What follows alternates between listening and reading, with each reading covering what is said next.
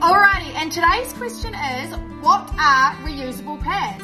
So, not only are they friendly to your bank account, they are also friendly to the environment, because one-time sanitary pads, if you hear them, can you hear that? They're full of plastic, and it can actually take up to 500 years to break down in a landfill, and that is only if the atmosphere and everything is in the right conditions to do it. So if you think about it, if you started your period way back when you were 10, 11, 12, 13, your first menstrual product that you ever used is still in a landfill somewhere in New Zealand.